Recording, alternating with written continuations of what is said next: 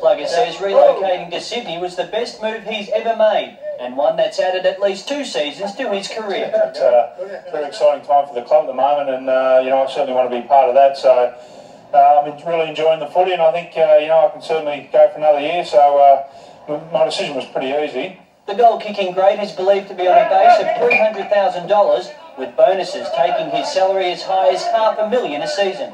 Kelly has shown the type of form that could earn him a second Brownlow medal, and the Swans captain has signed a contract close to $800,000, which ties him to the club for life. I did walk a little bit at it, but you know, I'm not getting any younger, and I think the security sort of look good.